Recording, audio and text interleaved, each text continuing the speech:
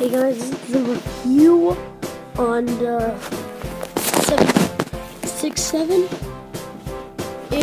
They're both exactly the same, pretty much. So yeah. First we got the United Airlines 767 over there. Nice little design here. We got barrel walls.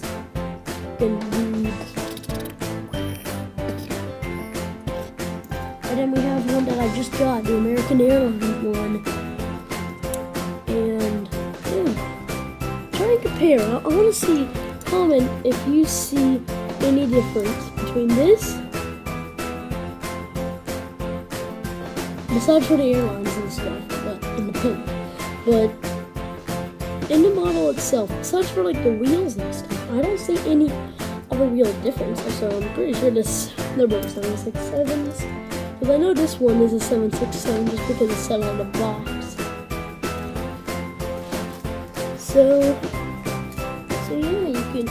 This one's probably, if I had to choose the versus, if you wanted it to be this one to be hanging up by like clear straws or something, I would probably say this one because it's more light, but this one is more of a collector's kind of, has more iron and stuff and metal, I guess. It didn't spend that much time.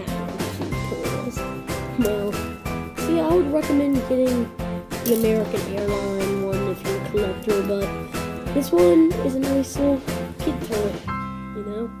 You can still do loop-de-loops and stuff, so yep. See you guys later, and goodbye.